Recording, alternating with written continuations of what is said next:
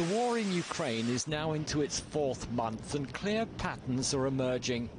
Russian military tactics are now based on intense artillery and aerial bombardments of villages, towns and cities, forcing the Ukrainians to retreat before sending their own troops in. Now, the United Nations Human Rights Commission is trying to determine if war crimes have been committed. Russia has consistently denied that it's targeting civilians or that talk of killing of civilians and mass graves is fake news. So the United Nations has sent an independent commission of inquiry to Ukraine to see for themselves.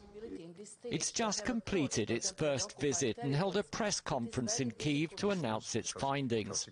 Commission members say it's too early to make any legal determinations, but the initial findings are disturbing.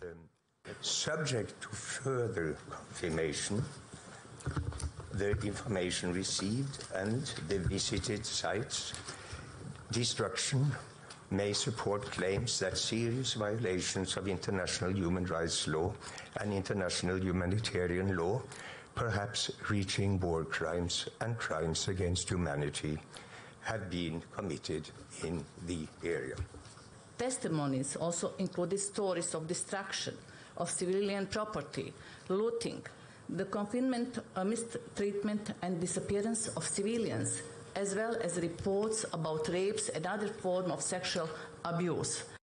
The Commission visited Irpin and Bucha, commuter towns on the outskirts of Kyiv, which after the Russians retreated showed evidence of widespread destruction of property, along with mass graves in and around Bucha.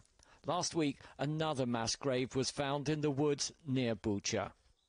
Before coming to Ukraine, the Commission informed Russia of the visit and asked for its cooperation, but has had no reply. Several more visits to other parts of the country will take place in the coming months, with the final report due in September.